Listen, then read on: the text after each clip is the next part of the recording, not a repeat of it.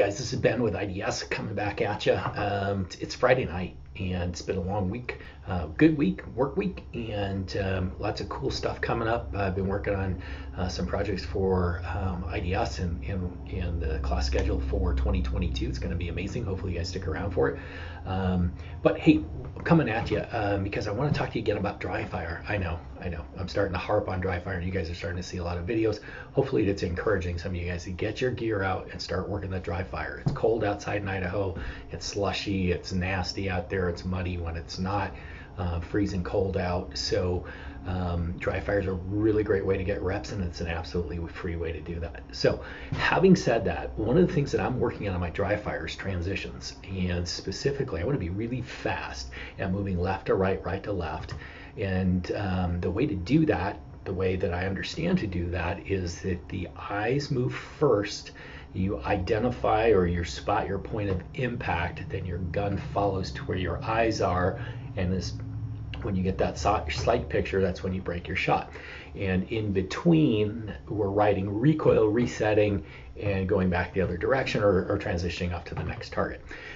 For me, what that looks like at home is I can, with my shot timer and the one that I have currently, it allows me to do like one solid rep, which is okay, right? And I can just, reset it, and repeat. The number of reps though is kind of slow. It's kind of aggravating because I want a more consistent way of doing that.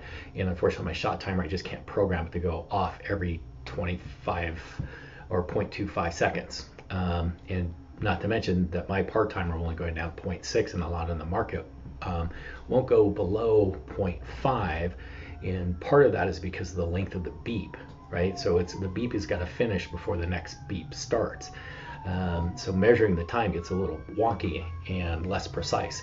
So this is not going to be a surprise to you if you are a musician, but I actually had this idea today. Maybe it's been out there before, but I actually downloaded a metronome. And the metronome, and I've got an iPhone, so I'm going to unlock it here. There you go. So the one I found was Pro Metronome, and it's absolutely free in the App Store. I'll put a link down below so you can download it. The really cool thing is I'll let you take a look at it right here. Hopefully you can see that.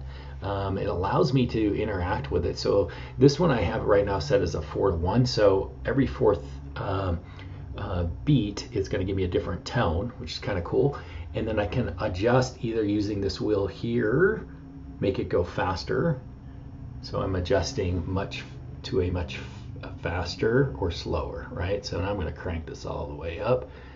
So if I really want to crank it, so I want to go every quarter second, right? So what I would do is set this to 240.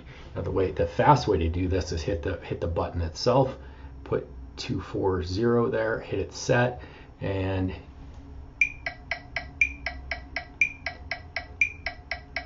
so every one of those lower, that's a quarter of a second, okay? So now that's going to be really ridiculously fast, and at my level, I'm not there, right? I want to get there, but not there.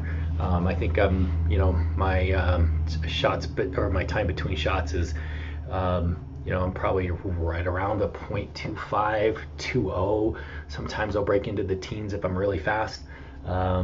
So that's another thing I want to work on. So I'm going to try to see if I can use this metronome to get me there. So I'm going to use this. I'm probably going to set it up at about 180 to anywhere from between 120 to 180 to start with, and set up some dry fire targets like I have. You can kind of see one. Oh, there it is, right there above the wall. Got a little popper behind me next to my son's pictures. And I've got this airsoft. This is a 1911 variant. It's full airsoft, so you can see it's just an airsoft magazine. So I'll set this up, drive my gun out, and then start working my dry fire, right? Maintaining a good triangle on the arm, making sure I've got really good fundamentals, and I'm moving my eyes first, and then the gun to the eyes, or the point of impact. Guys, I hope this helps. I'm going to drop a link in here again for the metronome that I'm using. And I'd love to hear if this is going to help you, if you've done this before, or if you've got other tips and tricks that you use to help, especially with the transition stuff. I think collectively, we've got a huge body of knowledge here, and it'd be great to get some of that shared out. All right, Ben out, IDS out. You guys have a fantastic weekend, and we will talk to you soon.